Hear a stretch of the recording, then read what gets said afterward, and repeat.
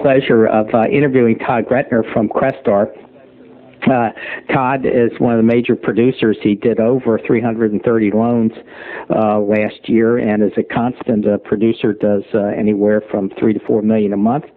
And Todd, before we start discussing your professional career, everybody that I interview, they always have some interest in where people come from and how you got into business and what your market area is. So where'd you come from? Grew up in Cleveland, Ohio. Okay. And went to school in the Carolinas, and just loved this area and temperature and marketplace so much, decided to try and make it my home.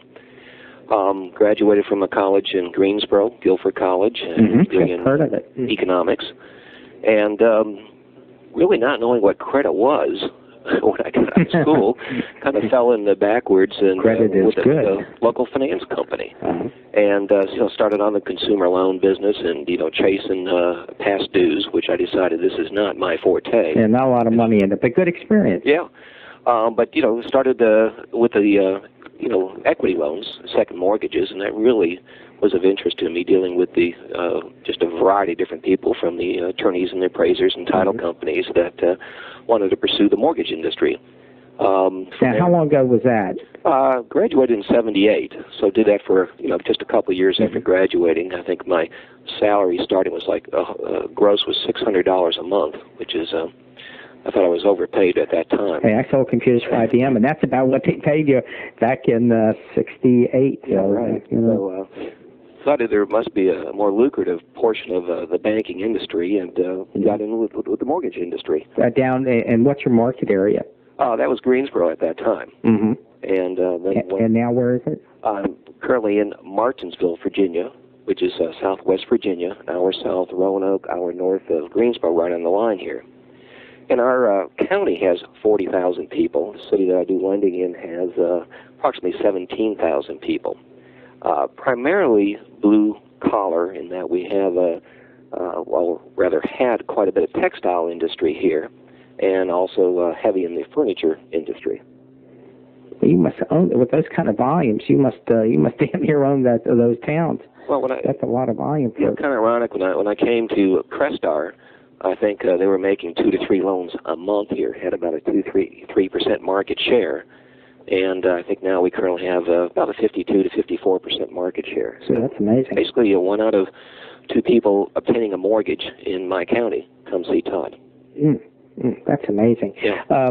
When you started off, and did you go after realtors, or did you have a game plan when you started in the business? Yeah, when I came to this marketplace in Martinsville, I primarily had second mortgage experience. I had really never originated a purchase money transaction, so to speak, before. So I was going through quite a learning curve when I initially came in, and my former bank here that I was with really did not give me any assistance. I mean, never went out and introduced me to the realtors, so I really started cold, never having started this process. And of course, like everyone who's making mistakes, out I went with the rate sheets and said hello to everyone, and primarily got my business from the realtors. We have approximately about 122 realtors in my marketplace, and I think we have to understand Martinsville versus a Northern Virginia. Quite a disparity in the conditions and the way we conduct business here, being a small Southwest. Well, that's why I think this interview is going to be a great interest, because there is, not everybody does stuff in Manhattan or in Bethesda, Maryland. So there is a group of loan officers out there that I think is going to be very interested in this, because they do exactly what you do. Yeah. And it's a very hard market to be successful in. Well, very much so. And when I go to the different seminars in the Duncans, and of course they say deal with a handful of realtors, I really cannot make that work here. Well, I deal with all 120 now. Of course, 40% are full timers, and of course 10%, they all say, are doing 90% of the business. But I cannot do dual advertising with one specific firm or realtor without alienating these other firms. Now, I told you before we started that I have never done an interview where something new didn't come up. I'm sure you acknowledge, we just finished talking about that, and already you have come up with something that no one has talked about, and that is working in areas like this. When you do the Todd Duncan seminars and the others, it's all getting into, centers of influence and getting those top 10 and leveraging off them. And in here, you're doing just the opposite, because that's what you have to do in your market area. So I actually would like to pursue that a little bit further. Normally, I kind of bring this up, ratchet it up into the present, but I think this is really germane to a lot of people out there. So I wondered if we could get into that in a little more detail on what you do. Sure, Jan. Well, again, I'm a kind of a back-to-basics person where I try and stay in front of realtors. I don't really go out with my rate sheets and make calls any longer. I've kind of graduated past that. We're a small community, and I go to my mall and I'll see 10 people, 20 people that I've made mortgages to, and realtors know me. We're on a first-name basis. They are not apprehensive about calling me on a Saturday or Sunday or 10 o'clock at night. And, of course, another aspect is that, I feel that I know the guidelines in the business and how to work alone extremely well. When an applicant comes in, they have a 98.6% chance of getting their mortgage with Todd. That's my approval ratio. So I have very little fallout. I actually see all my clients personally. I do not have an administrative assistant. I do not hand these people off after a 5-10 minute conversation. I take probably about a 40 to 45-minute application. Do you take it by hand, or do you take it on laptop? Software. I used to do it by hand. Got the Crayolas out and did my application. But we graduated a couple of years ago, and we're doing it, of course, on the PCs. The reason I mention that, a lot of people, I'm not suggesting you do it. You're obviously doing very well. You don't need my advice.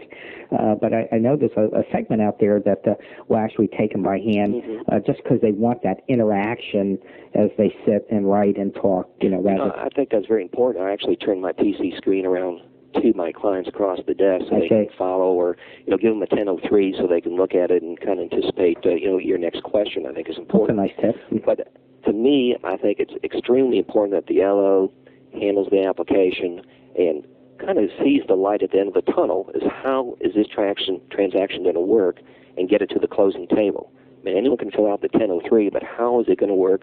What type of items, logistics, documentation, proof of such and such are you going to need for your processor to get this loan to closing? So when after we say goodbyes and give them my business card and my processor's business card, when I go in conversation with our processor, she's so very confident that we have a complete application. Todd knows how this thing is going to work. He knows what type of documentations that she needs to follow up on, and obviously the loans get approved and closed in a timely manner. When you do this, it raises a question because of the area you're in. What kind of are you doing VAs and FHAs too? Very much. I would think your area would lend itself to a lot of that. We kind of lack within my organization in that I have the smallest average loan size in the company. Congratulations. $70,000. Oh my God. So you can imagine I do quite a bit of FHA, Federal Housing VAs, and of course we're very blessed in Virginia to have a state housing agency, VHD. Yeah, they're great. Yeah, I used to do stuff with them. So yeah, I would say a good 20 to 25% of my business is govies, these smaller loans, very paper intensive. And, of course, you're dealing with a caliber person, but obviously that might have some credit flaws and problems in the past. A lot of first-time home buyers also. What would be your advice for loan officers that are maybe not starting out today, maybe have 3, 4, 5 months experience, that are working in your environment as far as getting started? Because you and I both know that the way business was conducted 10, 12, 15 years ago, it's really kind of radically different. The market really has shifted. Well, I think they first off got to know their products and programs inside and out. They're going to have to be able to visualize how a particular transaction should work and what items and steps are necessary to bring it to the closing table. So knowing your guidelines, your P&Ps, your requirements, I think is the very first basic step. And I think someone's got to be unique and different in the marketplace, not only with your realtors, but how do you go out and get business? How do you differentiate yourself? And that is a word. in concept that comes up all the time in interviews. There is a single thread that goes through every interview that I do, and that's the getting to know people intimately, and that thread does go through, but you also have to differentiate yourself. So could you give me some specific examples of what you do? Well, I developed a little niche, in our marketplace that I was the, FHA expert. And anytime you had a Govy loan, FHA, VA, or Virginia housing, Todd had a clear path and very knowledgeable how this is going to work. Realtors call frequently. How should I write my contracts? What do we need to negotiate? That type of thing. And that may, again, this is not something that may work in a Northern Virginia climate. And something that I am just emphatic about is working on the referral relationship with my clients. Because I know these FHA buyers now are going to be step-up buyers in hopefully 5 to 6 years. So I make it a point, John, at application time after we've pretty much worked through our paperwork and had everything signed and asked if there's any other questions. And after, obviously, they say no, I look them straight in the eye and I tell them that I need their help. And I wait for their response. And I tell them that I work on referrals and that I know that they will be speaking with hundreds of people about their new home. It's a very exciting time for them. And whether it's their friends or coworkers or family members, I want them to bring up my name in that conversation. That, oh, by the way, if you ever need a home or financing, make sure you come see Todd at Crestar. And I don't necessarily, ask for the 5 names for follow-up because I'm religious also after that with the correspondence and the newsletters and also the letters that I send out who reiterates who I am and, of course, keeps my name in front of them, and I keep asking for the business. And that's proved very successful, and I think that would be something that would parallel any marketplace. They've done some interesting studies on the one I read. It was not an in-depth one, but it was based on an in-depth one on people who use the word, and this is tangential to the conversation, but who use the word please. And the response that you can get from using the word please, it jumps like 40%. I mean, it's just astronomical by looking someone in the eye and saying, would you be kind enough or would you please, give me something? So I think there is something there when you turn to somebody and ask them for a referral in a nice way. They actually want to help you. Well, yes, and I think unless you ask for it, I mean, I don't think you can go through the transaction and just assume that they're going to be doing this for you. And not only do you have to ask for it, or as you say, get on your knees and say, please, beg for it, because it does work wonders. But, we also follow up with that, of course, at closing with a nice card. I do give a gift to all my clients at the closing table. I see. Do you attend all your settlements? Pardon? Do you attend all your settlements as many as you can? I do not attend settlements, even in our small town here. I tell them I'm there in spirit and in money, but I would not be there presently. Not in body. Right. What else do you do that helps differentiate yourself? For example, I guess in your particular market area, how many loan officers do you think you're competing against? Well, in our marketplace, we got the big boys, and then the Norwest and the First Unions, have come in, and unfortunately, most large corporations like that will give a loan officer 6 to 8 months, or they'll come in from a sister city and start to work in the marketplace and rate sheets. And of course, here the realtors want to see you physically, and not only physically but also have a physical presence here. So I think that's very important. We have probably 9 to 12 loan officers that actually call in our marketplace. Which in the scheme of things is not a lot, but maybe for a town of your size, proportionally is quite a bit. It's the same as having 40 or 50. Oh, probably so. And it's hard to break into this market. As I said, others have tried and come in, and I think, the realtors want to have, of course, you're only as good as your last loan, but the realtors, before they hand over that contract, i.e. their commission check, as you know, it's very hard breaking into a marketplace, and they want to see some tried and true to experience. For those loan officers that are working small towns like this, Do you find that it's going to be easy for them to make contact with realtors in a small town atmosphere, or is it like some of the big cities where literally you cannot get into these back offices anymore? I mean, you just can't. Yeah, I mean, we do not have any closed door offices. We have no, affinity group financing within our realtor houses. So it is very easy to get into the door. It is very easy to speak with them. Of course, I would advise making an appointment or seeing them at lunchtime. Yeah, they are very accessible. And we also not only see them on a business relationship, but also on a personal, social relationship also, as far as different parties or dinner engagements or functions. Well, that's usually a question I ask a little bit later, but you've raised the issue, and that is, do you find that the way you do business in a small town like that it pays to have, shall we say, more, a social relationship versus something that is strictly professional? Oh, I think it's a huge benefit and bonus to do that, because not only are they seeing you on a professional relationship or standpoint during the day, but also as a social function. And not that we're talking necessarily business, it comes up in conversation, but also with their clientele, they have an opportunity, and vice versa, of introducing them or you to different people who might avail themselves of their services. And of course, as I said, after 13 years here, I believe in print advertisement in our real estate publications and my pictures. 90% of people know who I am just walking through the grocery store or the mall. See, that's what I'm looking for. I think that's good advice for people out there. Do you spend a lot of money doing that? Not a huge amount. My advertising, I probably spend $600 a month in print advertisement.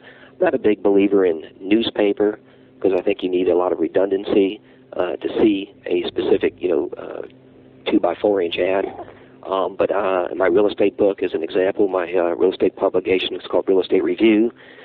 As you open the front page, I'm on the right-hand side, so that's really your first position your eyes go to each and every time as you open a book or a magazine. You look at the right-hand inside page. That's right. And all the publications I'm in, even up at the Smith Mountain Lake, same way.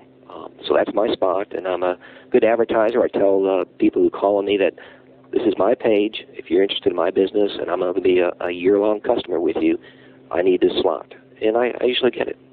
Very interesting. You're right. There is a natural progression. They've proven that when someone opens it, that they look in that upper right-hand corner. Yep, and I take the whole page. They can't miss me. When you use this media advertising, do you do any what you and I might call direct advertising, where you're blanketing the town with mailers, anything like that? Well, believe it or not, I really did not have a database until a year ago, and I went back and bought some software, Mortgage Quest software, and had a young lady, hired her, and for 2 weeks, that's all she did was put literally 600 to 800 loans, on the books. So I lost a lot of prior customers who I've obviously refinanced or redone, but I regret not doing it previously. And if you don't have a database, you're not sending out those mailers, that should be a priority with you. I'm glad to hear you say that, your mea culpas, because most of the people out there today are successful people like yourself. They are using ACT or Goldmine, or they're using some sort of a database. I said it too much in my interviews to repeat it very much here, but I couldn't live without my database. If I didn't have ACT, I wouldn't know what it'd fall apart. Well, I thought, being a little rural bird, that I didn't need it, and I was grossly wrong, and I wish I would have started it years ago, because it's just huge. That's good advice. What about I'd like to go back and talk about dealing with the realtors. What kind of relationships do you have with managers?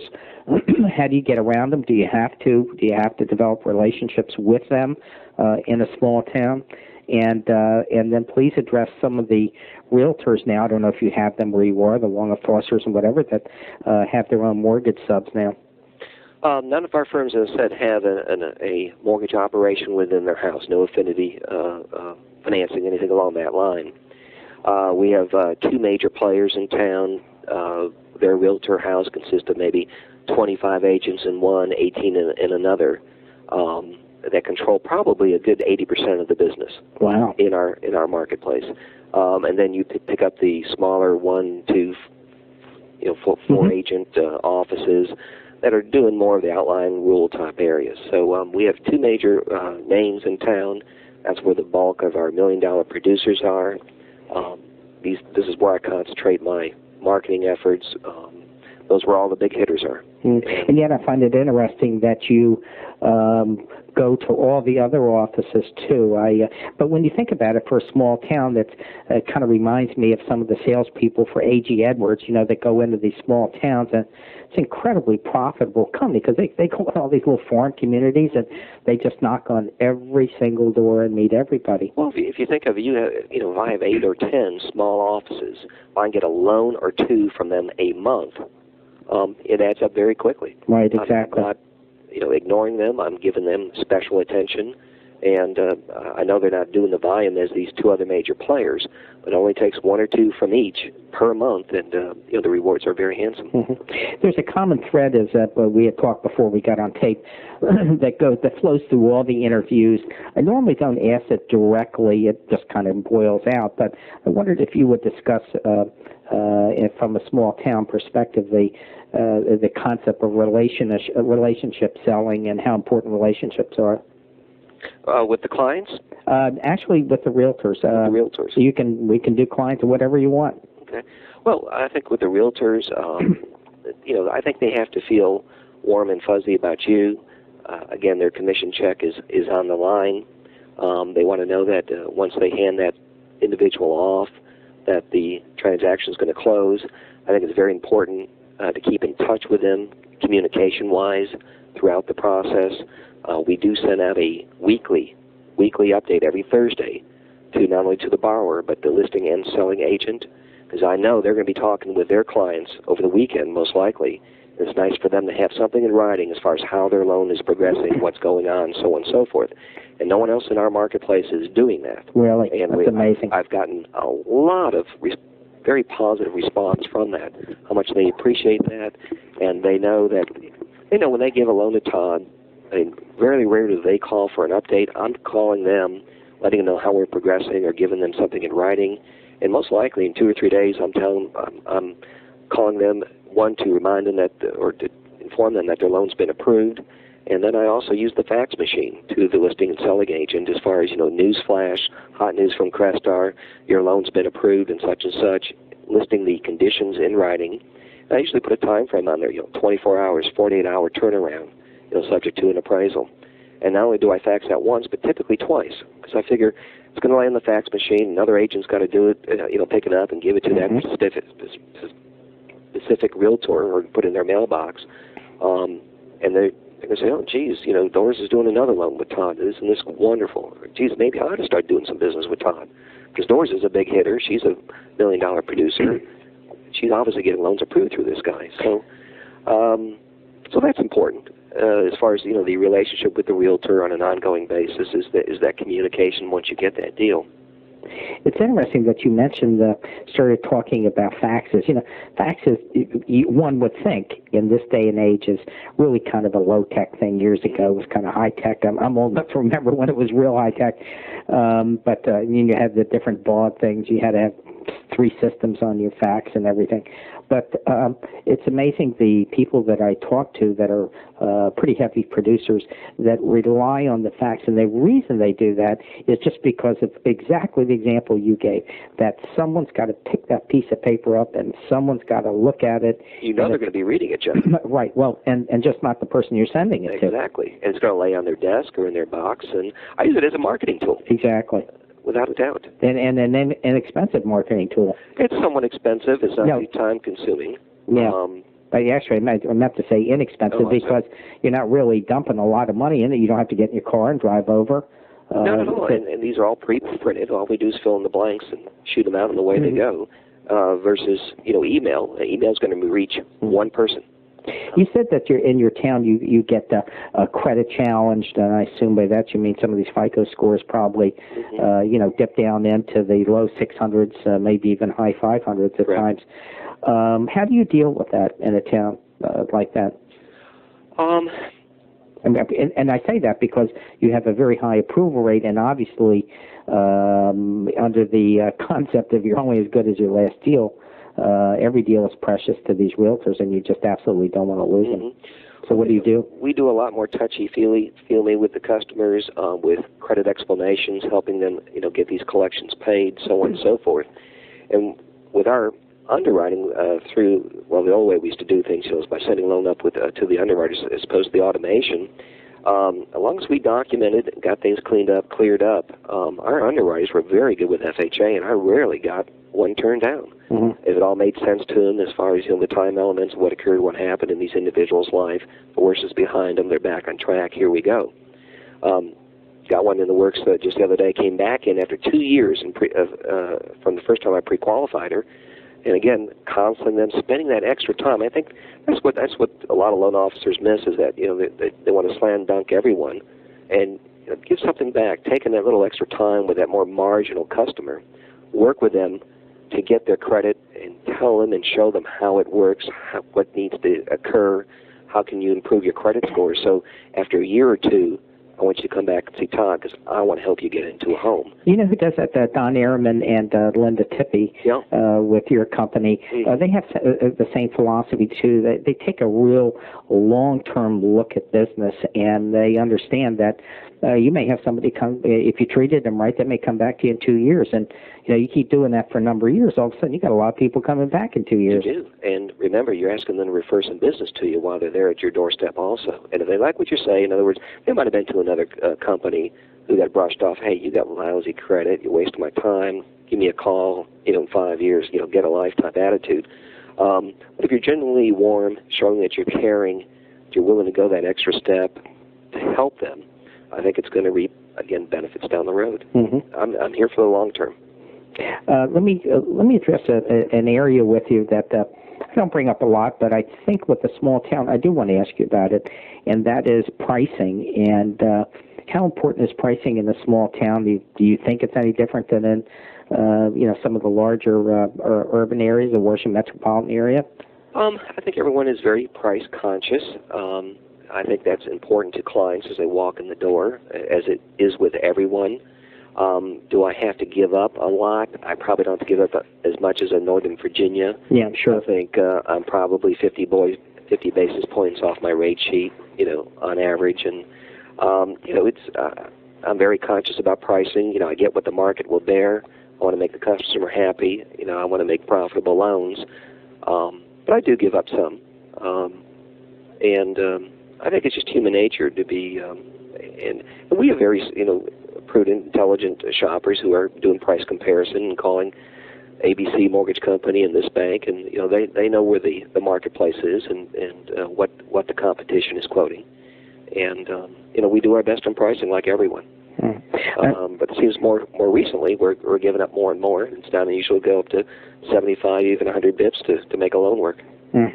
When you're, are you finding in a small, this is kind of a throwaway question, I'm more curious than anything else for my own edification, are you finding any people at the lower rungs of the ladder there that are dealing in VA and FHA and using the internet just to get information? I tell you what, John, I wouldn't want to do an FHA, VHDA loan over the internet. No, I didn't mean that as much as they're using it to check price. Up in the some of the urban areas that the people I interview, for example, in the Washington metropolitan area, a significant amount of people up there are using the internet not to put loans through, but as to get information on pricing. And that's going to be a problem with our retail offices in that, of course, they are very sharply priced. And I think I use a story or a scenario, as far as the evils of the internet, and you really don't know who you're dealing with, and it could be some fellow in their basement, yada yada yada. Of course, there's the Dytex and the Mortgage.coms out there, and their pricing is very, very sharp. I do have computer-savvy people who have actually gotten loans over the internet, and things have worked out very, so for them. But I'm not really finding a major influx of people saying that, this is what I found on the internet as far as this price and that price. And, if it's out of the ballpark, if I can't make the loan, if I can't be competitive in price, again, I tell them to go for it, and let me know how it went. So, well, I didn't think you would. I think I knew that answer. What about some of the affinity groups here that we haven't talked about? Do you actively pursue any other areas outside of the realtor box? By that I mean CPAs, certified financial planners. I have some good relationships with attorneys. We got about 5 attorneys in town that do the bulk of the real estate, and they refer me business, I refer them business, and calling them maybe once a month, some CPAs, and I've even gone in the H&R Block retail shops with flyers, neon flyers. Don't spend your tax refund until you talk to me. And I had a lot of resistance as far as allowing me to put my flyers out in these offices. So I told them, I said, look, you got the bulk of your business is people coming in doing short forms for $40, $50. I said, how would you like to be doing the long form for these people next year? And that took away the resistance, and got my flyers out. I like that a lot. And they didn't really amount to anything, sorry to say. That's okay. It's the idea of trying something like that. Sure. I thought it was a great idea. But really, I don't do a whole lot with affinity as far as CPAs or stockbrokers, or don't do a whole lot with it. To get back to an area we haven't talked about a lot, what do you do specifically for your clients? You said that you do a couple mailings. Do you call them? Do you form any kind of permanent bond with them? How do you get the referrals? I know you ask at the table, but beyond that, other than asking at the table, I have a card thanking for their business, reminding that I work on referrals. I told you I give them a gift at closing. What is that gift? Well, I started out with a bottle of champagne, kind of thinking it's a celebrative type occasion, and I had a lot of mixed emotions on that. Yeah, that's a Southern Baptist love that. People didn't drink, or I even gave some to some underage people, 19, 20-year-olds. So I did that for about 2-3 years, and then I went to smoke detectors, which I thought was a great idea. And easily obtained. I'm not chugging 25 bottles of champagne out of the grocery store or anything like that. And the First Alert smoke detectors proved to be a nice gift. Just it's not very expensive, John. It's just something at the end of the transaction to say, hey, thank you. Thank you for your business. Enjoy your home. Be safe in it. And then from there, other than that, of course, I send them out probably a letter to each one quarterly. I don't have a newsletter. But other than that, not a whole lot. I think I was talking to someone. I was just thinking, as I'm kind of musing as we're talking, that, gee, wouldn't it be neat to get a smoke detector that you could get the SunTrust logo over, so that every time somebody looked at it, they see the SunTrust, kind of a version of the people that are sending out business cards. Yeah, very much so. And the neat thing about a smoke detector, if you want, you can stay in touch with them every year by sending a new 9-volt battery. I like that. Maybe we're coming up with something here. Let me ask you something. Do you deal? You said you deal with about 5 settlement attorneys. Are these attorneys that I would think at this time they pretty much control the business in that city as far as settlements? Yeah, we have about 3 to 5 attorneys that do probably 90% of the closings in town. Of course, we're set up with all attorneys in town. We don't show any real favoritism, but if the client is in my office, and of course that question comes up during the good faith estimate as far as what attorney they're going to be using. If they don't have one in mind, I'll recommend maybe 2 or 3, kind of rotating them along, and suggest they give them a call and make sure you drop my name with them. And if they wish, I'll be happy to call and maybe get some pricing for them, even on the spot. Well, that's one thing else I want to mention, John, at the application process.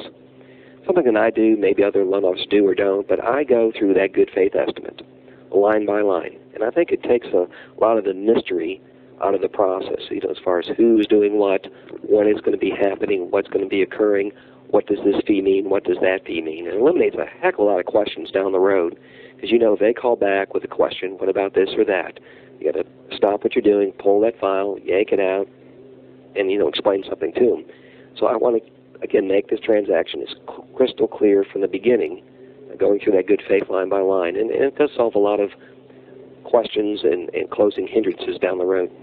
Well, most of the loans that you're doing, are they credit challenge, or are they cash challenge, or do you have some areas that you've seen that come up in small towns that might not come up in other areas? I would say most are credit challenged right now. Does that mean you have to go govy? Pretty much in some. Yeah, if the credits are marginal and scoring in the 650, 620 range, we have to revert that over to typically FHA. Do you find that that's a hindrance? I mean, do you like dealing with FHA, or it's certainly a lot more paperwork? We can a little more paperwork. We're kind of used to it. We can put those through DU now. Usually get some good results. My pricing on it's a little better. I know I don't have to go as steep as on a conventional loan, and maybe dealing with a less savvy type customer also. Do you do things? I was talking to I think it was Ed Nabro or whatever. Do you do seminars for new home buyers, or anything out of the box? New homes, vacation property, whatever. Sure. And I've done seminars, first-time home buying seminars before, and just never seemed to click with them. Where I'd get 7 people there. Just not the results that I really were looking for. So it didn't work for you. It really didn't, and they're hard to market and hard to get out on the street that you're doing these things. Number one, you can spend a lot of money in advertisement and getting the word out. And tried different things on this, and even meeting neutral locations at the library, etc. And just had very nominal turnout. I wonder if that's typical of small towns. It might be. I think most of our clients, I think, get hooked up with a realtor first. I think that is their first step. So getting those people from the realtor over to myself and getting them pre-qualified or pre-purchase consultation is extremely important.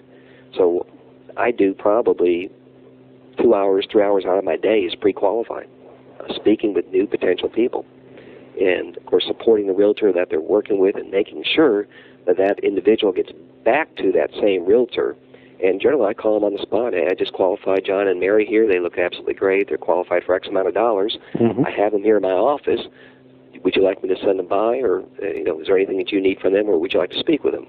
So I try to make that a point to call them while they're here and get them back with that appropriate realtor who referred them to me in the beginning.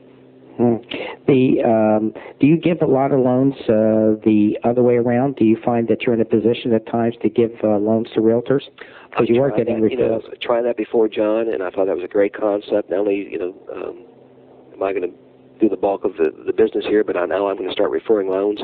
And it's always 90% of the time it's backfired on me, where I'll refer John and Mary out to Realtor A. Yeah, the word gets out, right? Only to get a call from Realtor X. Yeah. What? You dirty S&D. This is my client. Well, I asked them 5 times, are you working with anyone? And they said no. I wonder if in a larger environment, urban, it's a little easier to get away with that, Yeah. They don't take it so personal. Yeah. Well, if you referred it to Realtor A, why didn't you refer it to me? Right, exactly. You get that type of thing. So I try not to do that any longer. It's just I got burned on it one too many times. Do you have the typical people that are coming into your town? Are these active, growing towns? What is the demographics of a small town? Recently, it's been just the opposite. People are leaving. We had, I told you earlier, have a heavy concentration of textile. The Tall Tex, which was a Fortune 500 company. So you're down on the North Carolina line, heading towards Raleigh on 95? Just north of Greensboro, 220. Okay. Right on the line. But we had a good part of our marketplace consisting of textile, with the Tall Tex and the Hamco and the Pluma and the Sara Lee, and et cetera. And we literally have no textile here in town any longer. And this is, I think, a direct affiliation because of NAFTA, finding those sewing jobs down south. Yeah. So we have no textile. We have the highest, highest unemployment in Virginia. I don't know if that's a goal or accomplishment or something we should be praised about, but we're running 20% in the city right now, unemployment, presently. And yet up north in the Washington urban areas right now, it's probably close to 3%. Yeah, which is actually technically you took economics, and I was in the international economics major. I mean, technically that's underemployment. Sure. At those rates. Roanoke City at 1.7. It's just incredible. But that has slowed the flow of applications, of course, and trying to react accordingly with it. Do you find, though, that maybe in some of these small towns are enjoying a rebirth? I know some of the old mill towns up in Massachusetts, made just enormous strides in attracting some high-tech industry just because of some of the labor rates. Well, our planning and development committees are working on that, and I think in some of these urban areas, people like the old time, to be able to walk on the downtown areas, get an ice cream cone in the evening, that type of thing. And I wouldn't. So I grew up in Cleveland, 2+ million people. I don't think I'd want to go back for the world. I enjoy my lifestyle here. I enjoy, commuting my 3.5 miles to work, going through 4 stoplights. They're all on green. That's rush hour. So I think there's a balance between the urban environment and the quality of life that I think I have here for myself and my family. I know Don Ehrman and Linda, they feel the same way too. That the trade-off in the environment is absolutely worth it to them. They wouldn't move if they, no matter what kind of money you gave them. And I think that's important. I don't work a lot of hours. I work 40 hours a week. I'm here at 8. By 5:30, I am out of here. And people know where to find me if they need me. Do you have a pager phone? Yeah, I work off a pager. Do you have a cell phone? Have it, but the realtors have my home phone and my business phone. And what about a cell phone? Do you have a cell phone? Yeah, sure. So you have it all? Not all the time. Usually my wife has it. So someone, I use my beeper for a rate link, and also my office if they need me if I'm out of the office, and I immediately check in. And usually I spend probably a good 90% of my month in my office at my desk. Realtors contact me when they need me, and of course vice versa. But I don't, because of the bulk of the business I do, I really don't go out that much any longer and do those calls. Well, I think you find some of the more successful people that have been around a while, it does kind of reverse itself. Did an interview a couple of days ago with a woman, wonderful woman, and she's reached a point where she has a young child and has a pretty structured life, and she wants some of that free time. So she doesn't work as many weekends, yet still does the numbers, which is really what it's all about anyway. And the realtors enjoy being able to pick up the phone, and they're going to reach me here. And we have voicemail, but we pick up the phone within 2 rings with a friendly, warm greeting. You will contact someone when you call my office. You're not going to get my voicemail, and 9 out of 10 times I'm going to get back with you within a half hour. See, that's another thing. Service. I find that when you're dealing with top-level loan officers, all of them recognize the importance of getting back as quickly as possible. You would think it'd be a no-brainer in the business, but obviously there's a lot of people that don't do it. They think they can call in a couple of hours, it'll be fine. Well, by that time, I think, they're calling for a reason. Usually they have a client in front of them, and they need some answers. Exactly. And if you're not available, if you can't take that call and answer those questions, you know what? They're calling someone else. And at some point, they stop calling. Yeah. And they don't say anything. That's true, John. That's exactly the way it works. So I think that whole concept of service level, whether you're in a small town or whether you're in a large town, there's some basics that never change. I do think that there are some different ways that business are done in small towns. I think you've brought some of them out. One of the most important is not concentrating among a couple of small realtors, that you really need to spread your base out in some of the smaller towns. And I think that's very valuable advice. I think I'm going to end it here on this high point. I'd like to thank you very much for taking the time to talk to us, and certainly wish you the best. Thank you, John. I certainly enjoyed our time together. Great. Thanks, Todd.